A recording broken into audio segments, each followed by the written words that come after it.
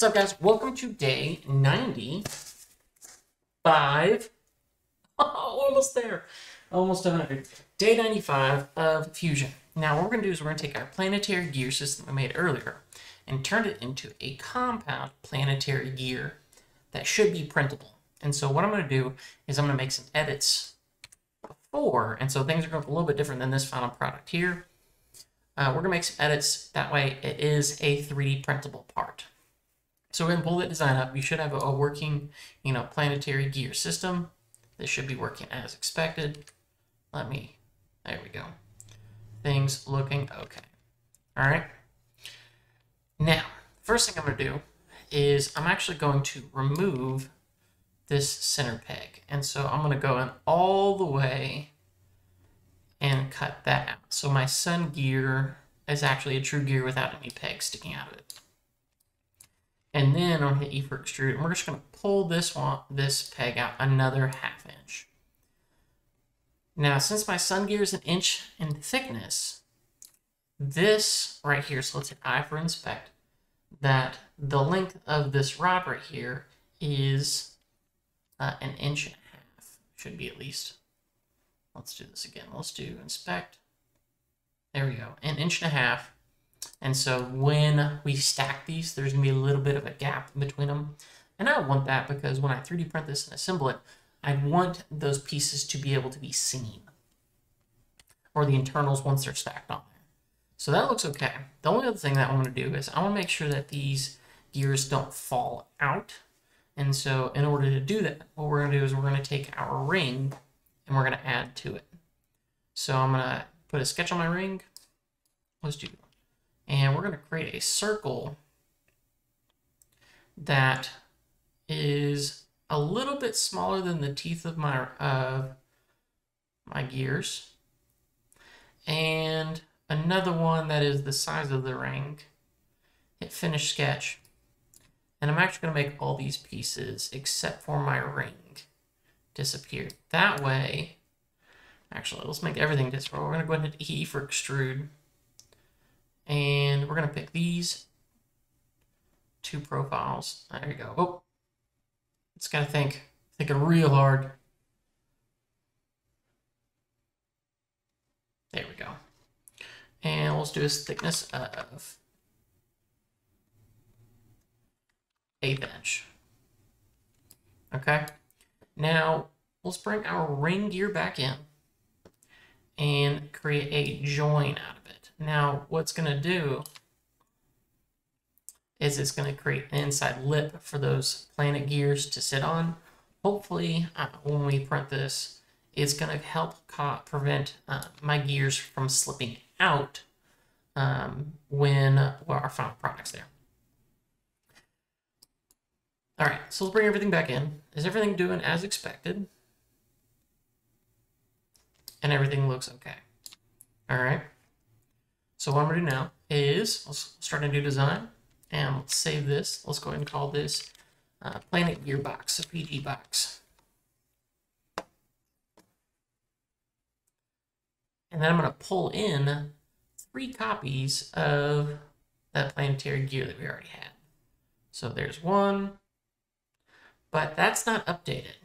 Let's go back here. Let's save this. And we go back over here, it's going to say, hey, there's an update. So we click on that indicator icon, and it'll update for me. Everything looks good. We're going to pull in 2 other copies of it.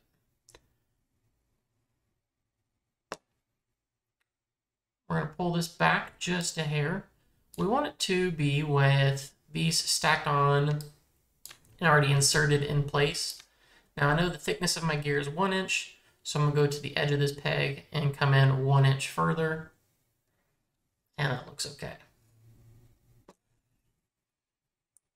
Go and bring in a 3rd copy. Go to the edge of this. Bring it in 1 inch. Click OK. And that's looking all right. Now these should already still be moving as expected, but I'm not going to waste time to test that. But if you want to, you can double check. And just make sure that if you click on any of these parts and drag them, well, after we ground it, we got to ground something.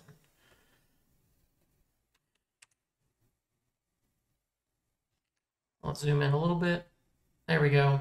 Things still move as expected. All right. Now, here's where the interesting part comes from. What I'm going to do is I'm going to right-click and break the link between this part and this design.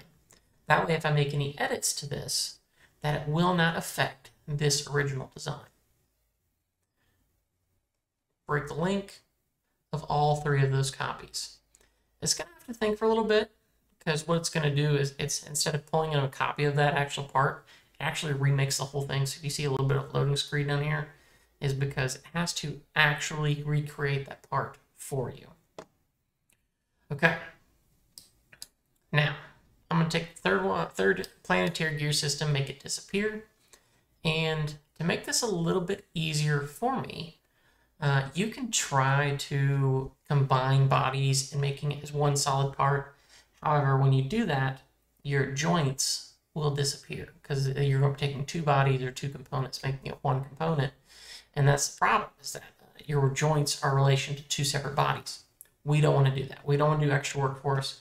So instead, what we can do is we can do a motion link between the arm, the sun of one gear, to the arm of the other. So it is going to do some funky stuff. That's okay. This is a preview. It's going to go off into the unknown. That's okay. Because I didn't ground my second gear yet. And so if we go here now and we animate any of these joints, animating these models, there you go. It's already done. All right. Boom. Don't have to do anything else. Everything's looking great. We're going to do the same thing now for the third one. So I'm going to make the first one disappear, make the third one reappear, just so that everything's nice and good. We're going to go down to, we're going to do a motion link between the arm, up on the wrong one. Make sure on the right one. Make the first one disappear again. There we go. Between the arm of the second planetary gear and the sun of the third one. Now it's going to do that weird funky thing, and that's okay because I didn't ground my pieces. But if we go back here and we find our ring gear, right click and ground it, and I bring all these pieces up. If I animate any of these models or any of these joints, the whole thing should model as expected. Okay, so technically we're almost done here. What I'm going to do is I'm going to continue on, and you're welcome to stick around with me, and make some more edits so that way it's 3D printable with a handle involved. So let's go ahead and do that. What I'm going to do is I'm going to hit E for extrude, and we're going to see if we can get away with, it. I might have to do another sketch. Yeah, we're going to have to do another sketch. So let's do a sketch on this face. And while we're here, let's go ahead and make it the sketch for all of our necessary components for the handle. So let's do 1 point. Let's do a 1 inch, 1.5. Let's do 1.5 inch base for the handle.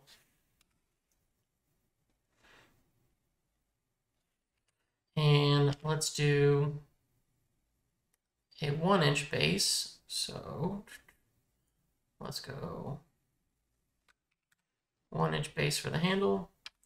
Let's draw some lines to connect these two circles together to make one of our classic handle shapes. I'm going to throw in some tangent mates so that way everything plays nice and neat and everything looks clean. And we're going to do one more. Let's do a 1/2 inch. Finish that sketch. Okay. I'll make that disappear, make all these disappear actually, except for, actually, let's see if we can get away with it. Hit E for extrude.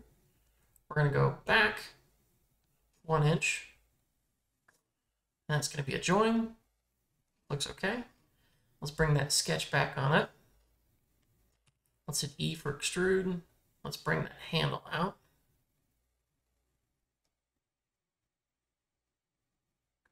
1/2 inch looks good. Make sure it's still joined. And then we're going to extrude this part of the handle out another inch. Let's do 1.5 inches. And instead of cut, it's going to be a join. Everything looks good.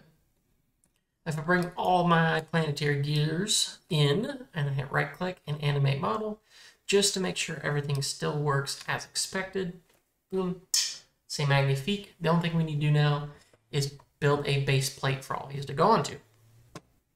So I'm going to escape. And let's bring in our origin planes actually. We haven't done those in a while. So there's our origin planes right there. I'm going to go to this bottom one and do an offset plane to some distance below our 3 gears. And then we're going to do a sketch on that plane. Hit P for project. We're actually going to project these 3 profiles onto here. Click OK. And let's draw a line connecting all these together. T for trim. So that way we have a rectangle that perfectly matches the curvature of our 3 gears. I'm going to do a rectangle. That looks a little big. You know what? Let's do... Can we do that? That looks a little bit better. Hit finish sketch. And everything's looking all right. I'm going to E for extrude.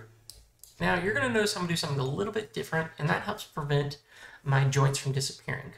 So what I'm going to do is I'm going to extrude this profile up to this gear body, and we're going to do adjacent to faces. Everything looks good.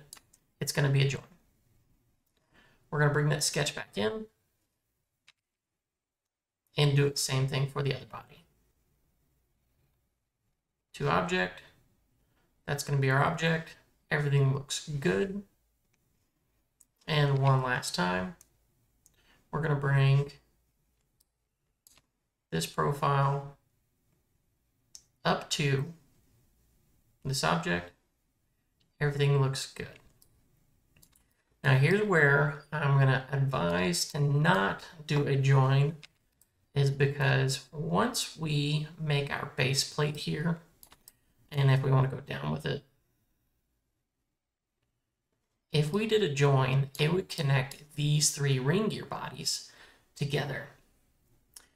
And what I don't know, actually no, let's just try it. Let's see, worst case scenario, I gotta restart the video anyways.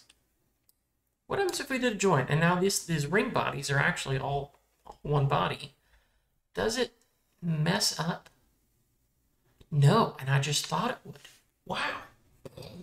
There we go. We have one ring body. Everything looks good. I might have to throw some spacers in here, and I'm probably going to throw another faceplate on this edge. That way it's fully encapsulated once it's fully assembled. All right, there you go, guys. We made a planetary gearbox with a handle, and it looks great. You guys are great. We got 96, 97, 98, 99. We got 5 more videos. 5 more videos, and we're done with the 100 Days of Fusion series.